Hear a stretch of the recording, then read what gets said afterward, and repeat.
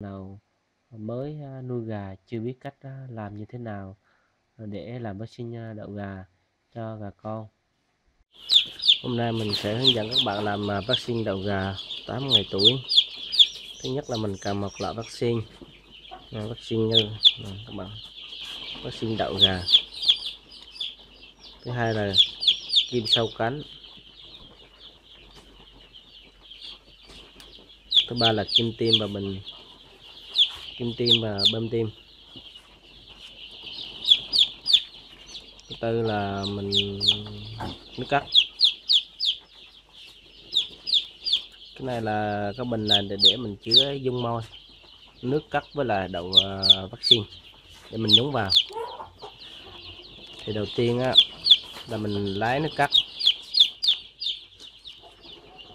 khoảng cỡ 1 cc.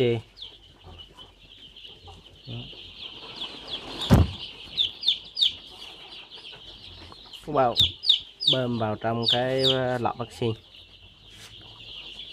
lát đều, các bạn hút ra lại.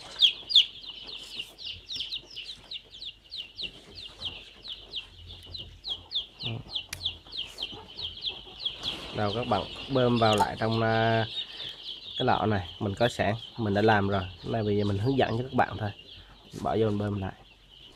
Vậy là mình đã pha xong cái vaccine.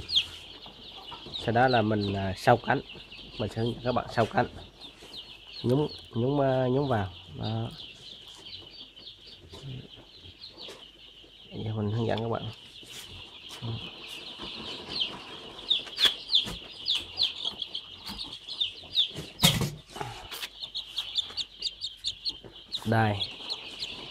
Đây là gà con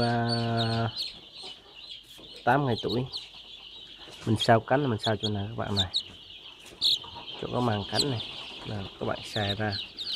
Ngay chỗ này có một lớp da này. Đó. Mình sẽ làm kỹ với bạn thấy này. Đó. Thấy nha. Đó. Để đây sao qua phút lại, vậy là xong.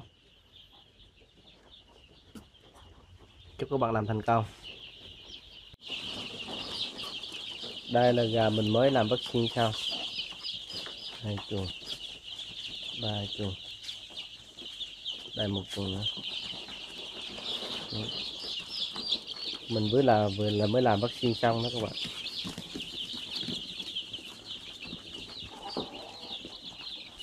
Bảy trăm con thì mình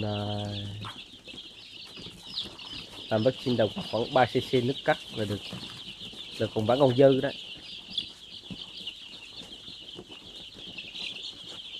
Chào các bạn. Nếu các bạn thấy kênh hướng